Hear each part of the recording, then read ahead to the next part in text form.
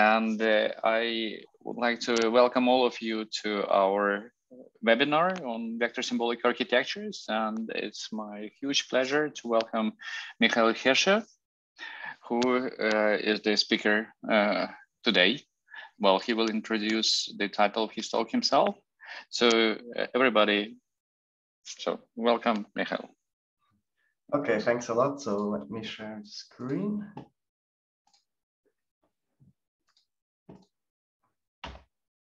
All right, so I assume you can see the screen and my laser pointer? Yes. Okay, all right. So yeah, thanks a lot for the introduction. I will present a work which is called Near Channel Classifier, Symbiotic Communication and Classification in High-Dimensional Space. So this work was done in collaboration and between ETH Zurich and IBM, also in Zurich, and got also recently published in Brain Informatics Journal. So let's first have a look at the commonly used communication system. So normally we just get an input data stream, which we want to transmit over a certain channel. So on the sender side, we first have a source coding, channel coding, which basically do the compression of the data, add again some redundancy to get robust representation. We do the modulation and feed it into the power amplifier. And then we can send this data over a noisy channel. And then on the receiver side, we have the low noise amplifier demodulation and then the corresponding decoding steps. If we look at a base station of a LTE system and look at the power distribution of the corresponding blocks, we see that if we want to cover a large area, for example, a radius of 1 kilometer, we see that most of the energy or power is consumed by this power amplifier, and all the other blocks don't consume that large share of power. However, if you want to cover a smaller area, for example, a femtocell that covers just 10 meters of radius, the story changes. So in this case, it's not the power amplifier that dominates the power consumption. However, we see all of a sudden that, for example, the channel coding requires a large share of the power for doing the encoding and especially the decoding. So therefore, there is need for efficient and computationally cheap codes that require low computational complexity. And in this work, we analyze the role of high-dimensional computing in communication systems. So basically what we do is we have our input data and encode it directly to the high-dimensional space where we can send it over a noisy channel, and then on the receiver side, apply an iterative decoding to retrieve the transmitted data. In addition to this standard data transmission mode, we also provide a classification mode that basically operates directly at the input of the receiver. So we can directly sense the transmitted signal and do the classification on that transmitted signal without changing between different representations back and forth. So let's first have a look at the general encoding and decoding in HDC-based communication systems. So the use of high-dimensional or hyperdimensional computing in communication is actually not new. So there is a work called hyperdimensional modulation. And this was already also presented in one of these seminars here at the VSA.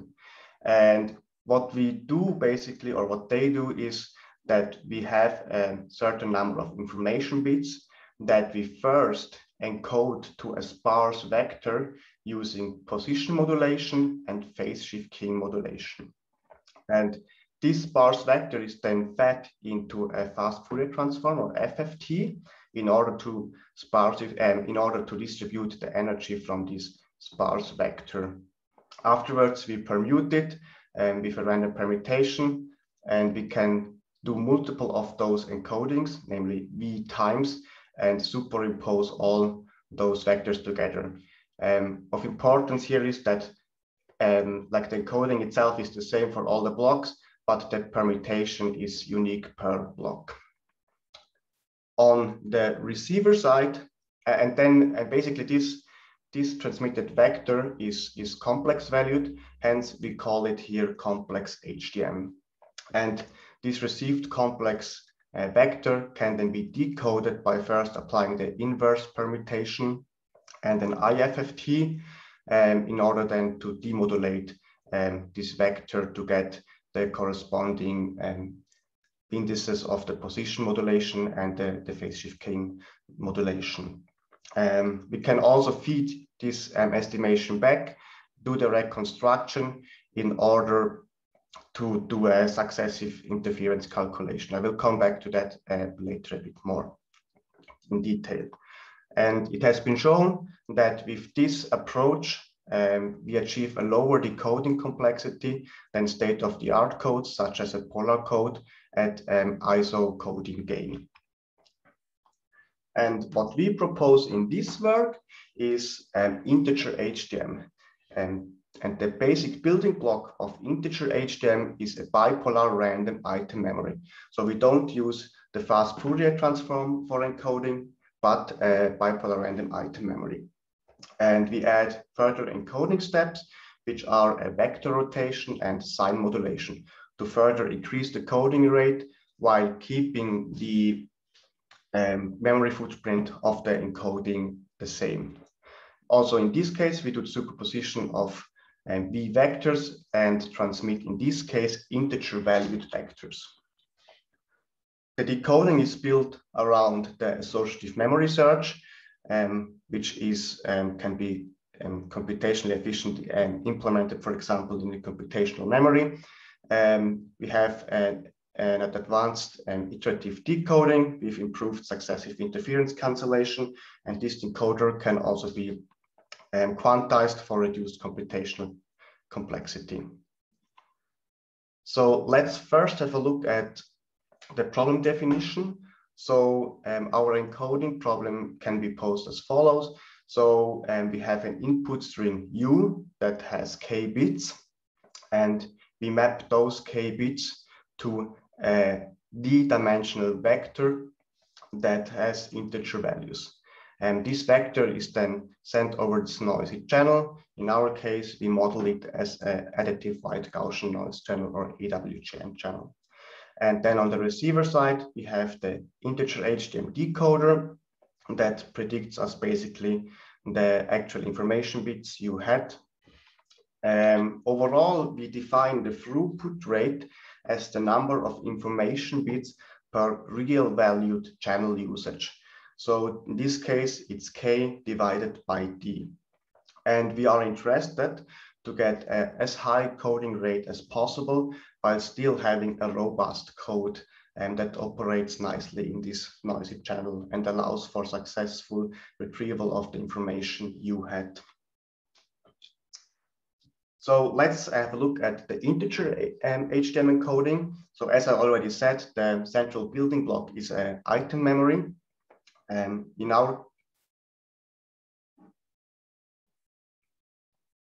our case, we have n elements, whereas each element is a d-dimensional random vector. So all of the elements in our bipolar item memory are quasi-orthogonal. And to encode, we get a certain input bit string. In this case, it's a 2-bit input bit string. It is mapped to an integer index, in this case 2. We access the corresponding item in the item memory, and this is our encoded vector. This gives us a throughput rate of log 2 of n divided by d. So if we want to increase our throughput rate, we would need to exponentially increase the size of the item memory. Hence, we need further encoding steps where we can keep the size of the item memory the same, but still achieve higher throughput rate. One way to do that is to have a cyclic rotation in addition to the item memory. So we still have the item memory encoding that gives us a certain vector, and then we can use additional or encode additional bits. In this case, it's 3 bits. that we can map to an index, a rotation index R, which is 1 in this case, and we simply cyclically rotate our vector. That gives us yet another quasi-orthogonal vector that can be sent over the air. This cyclic rotation increases the throughput rate by log d divided by t. And as a last step, we add a sign modulation. So we still have our 5 bits that we had before that we can use for the item memory access as well as the rotation encoding. And then we can use yet another bit to map it to a sign value, 1 or -1, and apply the element-wise multiplication with this vector to get yet another orthogonal vector. So this overall gives us yet another bit that we can encode into our system without increasing the size of the item memory. As a last step, we do the superposition of multiple of those encoded vectors. So we have an input bit string u that we divide into substrings u1 to uv. And then for all the cases we use, for all the blocks, we use the same item memory, apply the rotation and the sign modulation, and then we apply a unique random permutation. And in this case, it's really a fully random permutation, not just a cyclic shift. And then those vectors can all be superimposed and sent over the channel. Let's get to the decoding. As I already mentioned in the beginning, our decoding is built around the associative memory searches. So essentially, we simply inversely permute our received vector for a given block V and can do the associative memory search to get the estimates of the item memory index, of the rotation index, and the sign modulation index. This associative memory search can be described as a bunch of inner products. So we compute the similarity for each of the item memory index and the rotation index by computing this inner product between the corresponding item and the rotated value of this y. And the eventual estimation is then simply by taking the argmax over all the possible item indices and rotation indices. And the sign is just by looking at what sign the maximizing value had, because here we take the absolute value. So using these bipolar associative memory searches can bring some benefits. So for example, as we have a bipolar associative memory, we only need additions and subtractions due to our bipolar dictionary. And it's also possible to deploy this associative memory search on a computational memory, for example, on a phase change memory in constant time, as it has been shown in this related work. On the other side, we had the IFFT-based searches in complex HDM, and this one requires full precision computation, and also the complexity grows with the dimension. And therefore, like, this was especially designed for dimensions at around 256, whereas our approach can be scaled to larger dimensions without any problem. So as a last step, we do the iterative decoding, as it was also proposed in the complex HDM. So we do the estimation of our indices for item index, rotation, and sign, and we use those estimations to do a reconstruction of the vectors x hat, and we can use those to apply successive interference cancellation.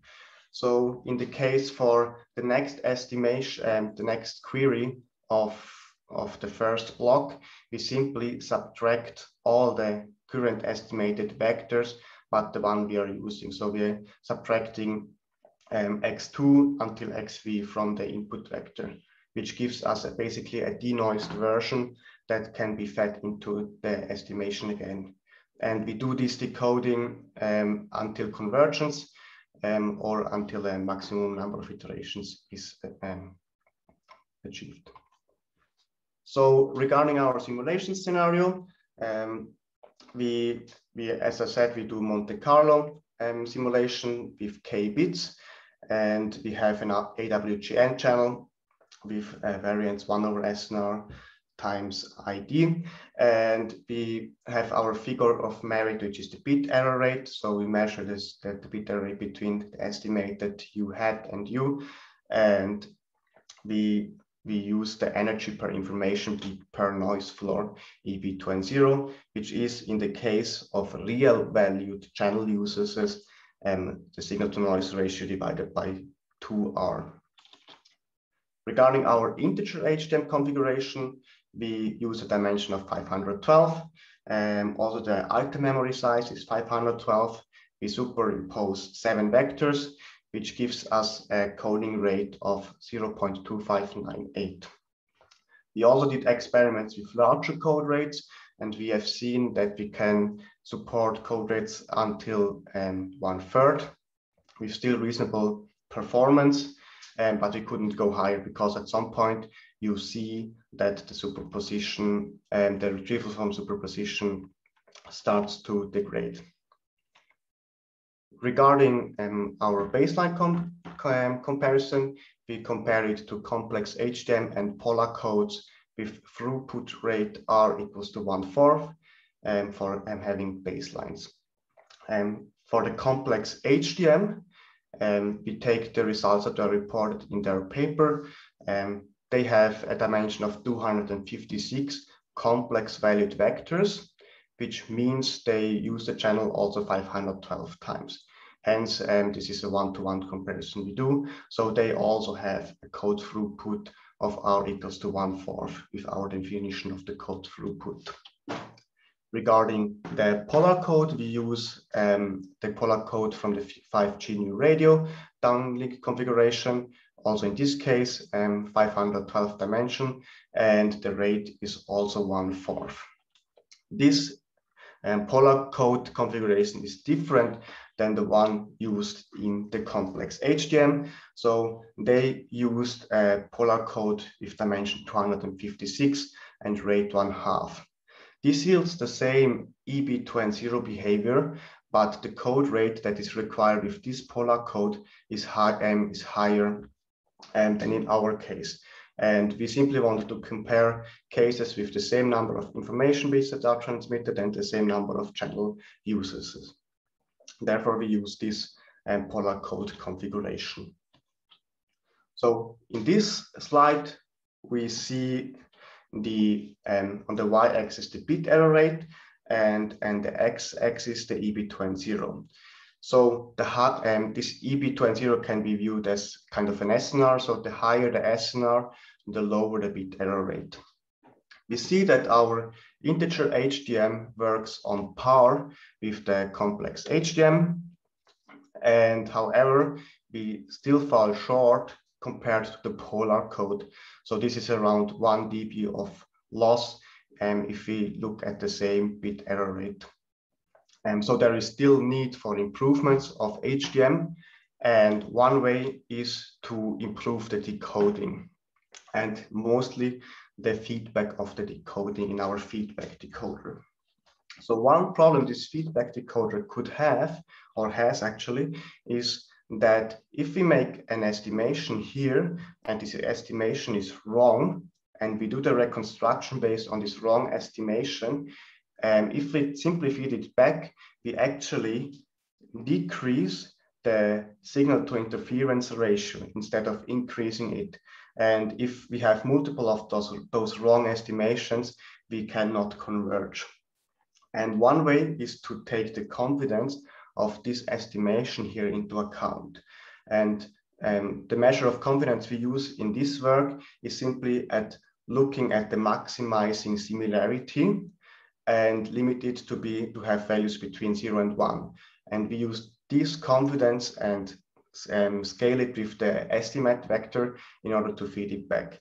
So estimations with low confidence are not used that strong for feedback, whereas like confident estimations are used just as they are, essentially. And this really improves our performance. So we see that here now in blue, our soft feedback decoder gets a gain of around 0.2 dB compared to the standard feedback decoder. However, we are still short, lose a bit in performance compared to the polar code. Our feedback decoder can also be quantized. This is what we show in this slide. So we see in blue the performance of the feedback decoder in floating point arithmetic. And if we quantize it to fixed point, for example, 4.1, so simply one fractional bit is sufficient to achieve the same code performance as with the floating point. So, so far we have shown that we can use this HDC-based encoding for transmitting data, and we have seen that our iterative feedback decoder is quite powerful to achieve good performance. And therefore, we were also interested to see what is actually the additive capacity of our system. So how many vectors can we superimpose and decode reliably? So in this case, we compare two different readout options. So the one we have already seen is the associative memory readout. Here, we simply inversely permute the vector x and then multiply it with this associative memory E, which is the same as the item memory before. And then the estimate is simply the argmax. In this case, we do not use any rotational or sign modulation encoding. An alternative which was proposed in this related work is based on the minimum mean squared error. So instead of doing the inverse permutation and using the associative memory, we use a completely new matrix F. And this F is basically separate per superposed vector.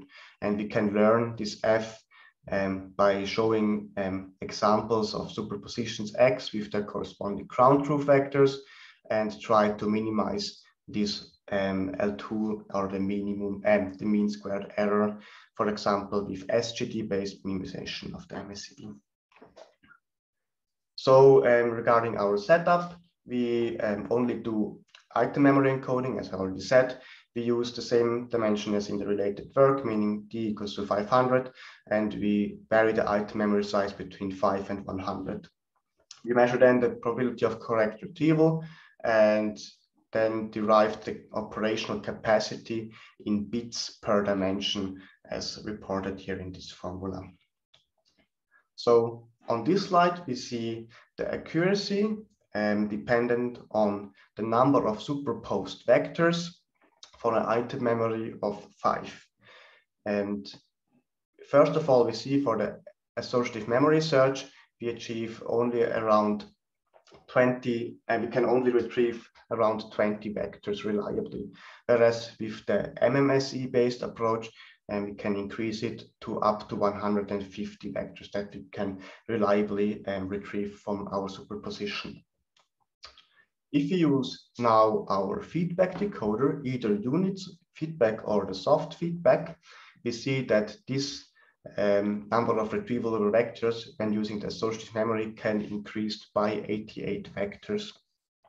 Here we don't see such a big difference between the unit feedback and the soft feedback. This will then be more accentuated in larger item memory sizes. And if we plug in the MMSE with the unit feedback, we see that the number of retrievable vectors can be increased by 116. So we can retrieve more than 250 vectors from this 500 dimensional representation with an item memory size of 5. Here in this chart, we see again the accuracy versus the number of superposed vectors as we had before. And on the chart below, we see the capacity in bits per dimension. And we see that we could increase the operational capacity of around 0.7 before with the MMSE to more than 1.2 bits. And similar trends can also be seen in the other chart, where we have an item memory size of 100. In this case, we don't see that much of a gain when using the MMSE feedback and MMSE readout instead of using the associative memory. Therefore, also in the general integer HDM, we simply used associative memory. And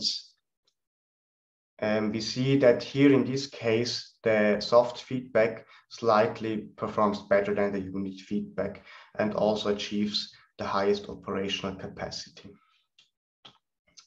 So as a last step, we add yet another block to our system, namely the classification. So in this part, we apply our HDC encoding and the classification on an EMG-based gesture recognition. So normally a communication system in connection with a ML system normally looks like that. So we have our sensor data. Normally you do some feature extraction to reduce the dimensionality of your data. You do the source coding and go all the way to the source decoding and then apply the classification.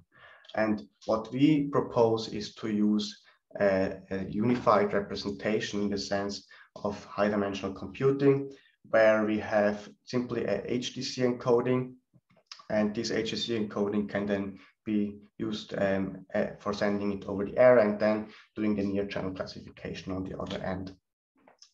Combining classification with communication in the realm of high dimensional computing was also used in other works. So we have the collective communication for dense sensing environments, or a dependable MAC layer architecture based on holographic data representation. So as I already said, we do the EMG-based gesture recognition use case with this near channel classification. So we start with an input data that has 64 channels, temporal input data that is encoded with commonly used spatial and temporal encoders. So we quantize our features, we map those quantized features using the continuous item memory, use a specific rotation per channel, do the spatial superposition, do a clipping, and then the 5-gram computation, which gives us a binary vector that can be sent over the air and classified using an associative memory search. In this case, we use a gesture recognition with 5 different classes. The code throughput we achieve here is the 64 channels times the 7 bits, which come from the quantization. We quantize it to 7 bits, and then the 5-gram encoding we have here divided by D. So in this slide, we show the average classification accuracy versus the signal to noise ratio. First of all, we see that when increasing the dimension from 512 to 10,000, we can increase the accuracy in high SNR regimes. However, this increase somehow saturates from the dimension at dimension 2K.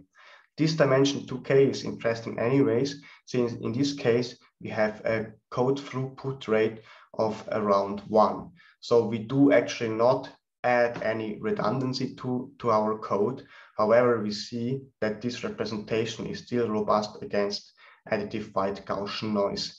And we are able to still retain a high classification accuracy of above 90%, even in SNR regimes below 0 dB. As a second experiment, we can also quantize our associative memory readout. So the associative memory itself is bipolar anyways, but in this case, with the dashed lines, we also quantize the query vector that we send into the associative memory search. And this performs well in high SNR regimes. As we go to lower SNR regimes, we see some degradation in classification performance. And in this experiment, we not only add additive white Gaussian noise, but we also consider an experiment where multiple nodes transmit at the same time. Each of the nodes has its unique continuous item memory and unique random permutations in order to have orthogonal codes. And when all of those nodes operate at the same time, we are still able to achieve good performance. So if we look, for example, at the case with 6 nodes, we are still able to get an accuracy of around 90% while all the nodes perform at the same time.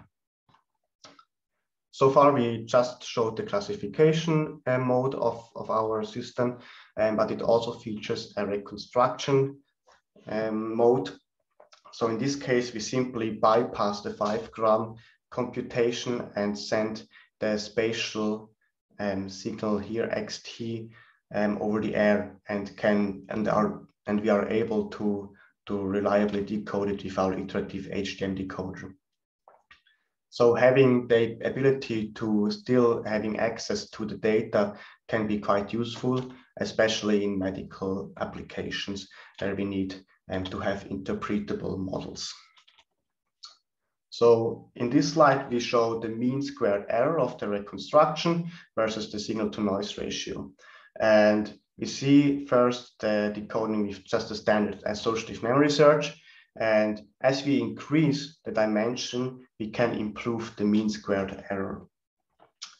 But it's not the only way to improve the mean squared error. We can also just use the soft feedback decoder instead.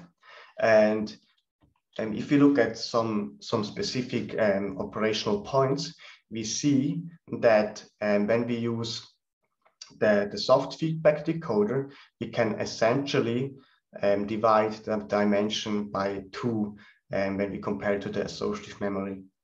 And this is can be seen in different operation points and with different dimensions. And moreover, like in this slide, we show the actual reconstructed signal. On the blue is the original features for different tasks of this gesture recognition experiment. And we see in blue the original features, in red the soft feedback estimation, and in green the associative memory estimation. And it's quite clear that our soft feedback estimation follows the original features much more accurately than just a standard associative memory estimation. In this case, dimension D of 1K was used, and the SNR is 5 dB. So to summarize, we propose integer HDM with R equals to 1/4 that achieves the same coding gain as complex HDM, while we exclusively depend on bipolar codes and only transmit integer valued vectors. Then we have a new soft feedback decoder that can improve the coding gain by 0.2 dB. We also conducted experiments where we just have a noiseless capacity experiments where we achieve 1.2 bits per dimension with our representation and decoder.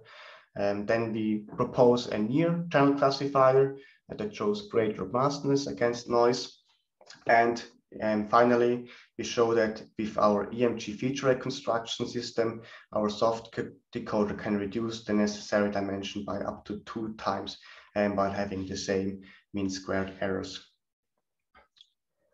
Yeah, with that, I want to thank you for your attention, and I'm open for questions.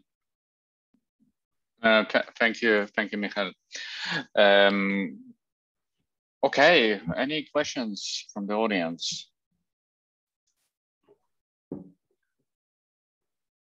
Maybe I can start with mine. So I see Dennis switched on his camera. I know he has questions, lots of them, but just to clarify for myself one issue. I mean, how do you actually transmit integer valued vectors over the air? I mean, what kind of modulation scheme you use? I mean, would you use? Yeah, you can basically use amplitude modulation.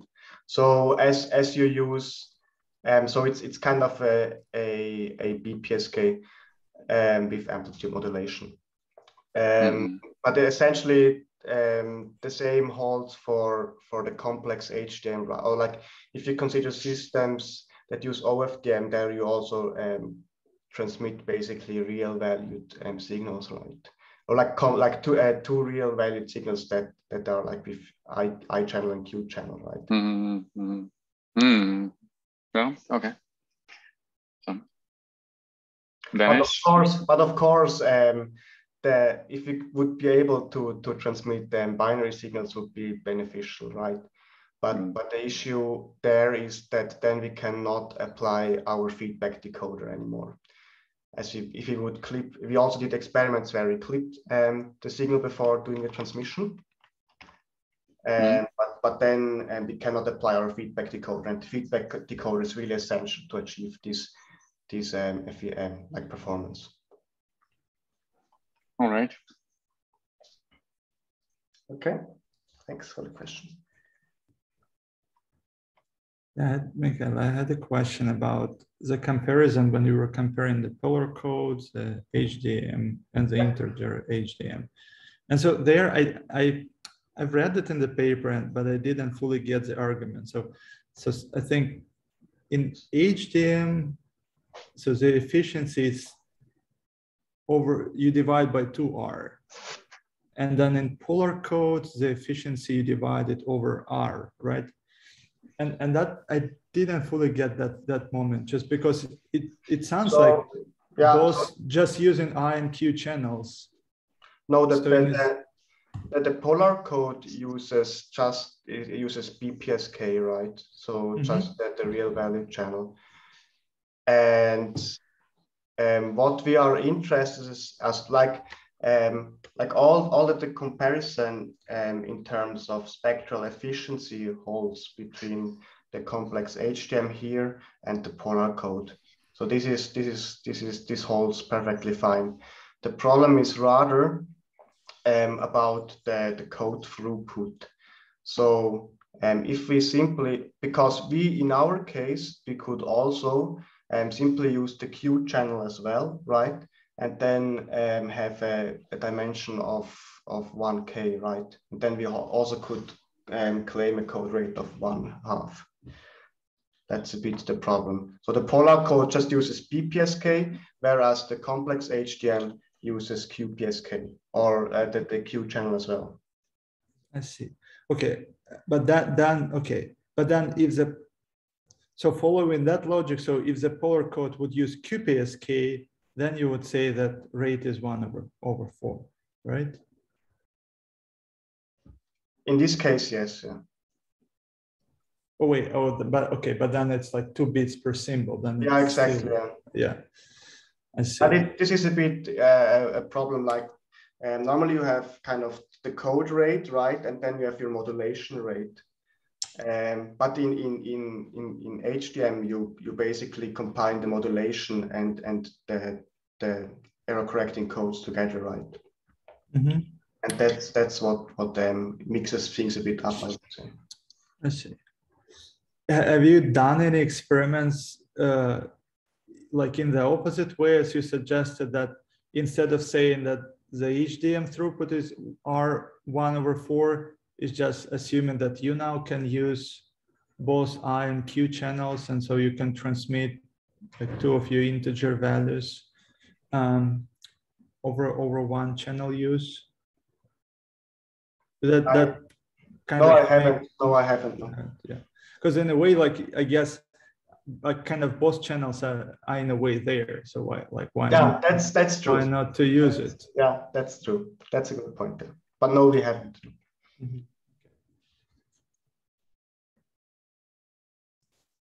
I have a few, at least one more question, but I would ask it if no one else is interested in asking another question. So let's see. Are there anybody else who wants to ask a question here? So no hands rising yet. I don't see anybody unmuted themselves.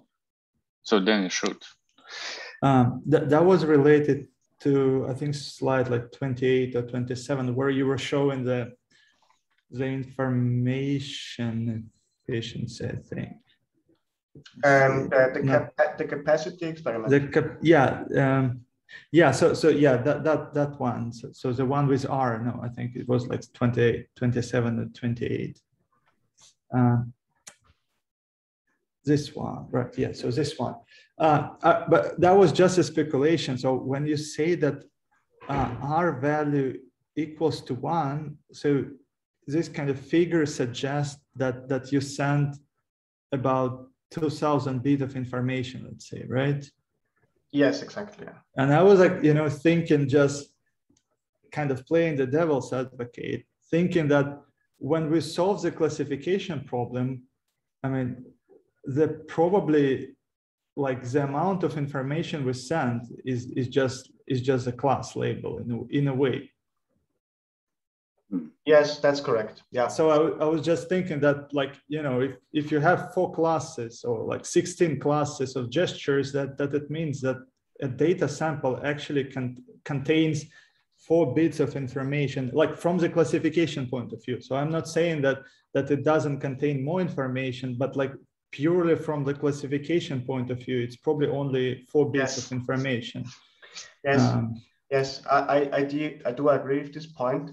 But this study was rather like as a starting point. Of course, we were also interested in applications with more classes, especially, and this would be also a next step, because there are also EMG datasets with more, like 20 classes, and this one recent one where you can increase this.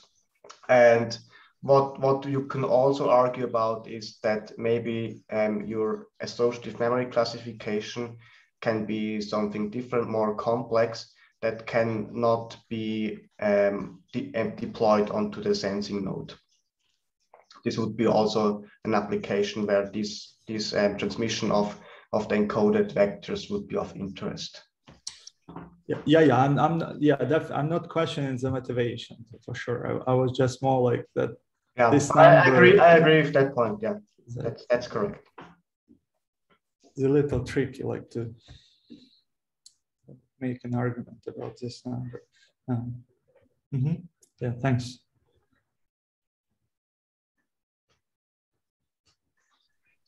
All right, so I want to let people from the audience again to ask questions.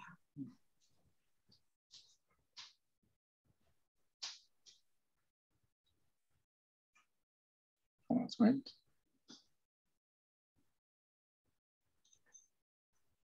Well, if not, then I would like to thank Michael once again for presenting this very interesting work. And I would like to remind all people in the audience that in 2 weeks from now, we will return somehow to the topic of functional representations, and we will be talking about neural field representation. So there will be talk by Yulia Sandomirskaya. So stay tuned, and if you have an interesting material to present, please drop a line to me. So we will schedule and find a slot for your talk. Thank you very much for today, and have a great week, everybody. Bye. Goodbye. Bye. Thank you. Bye. Thank you. Bye, guys.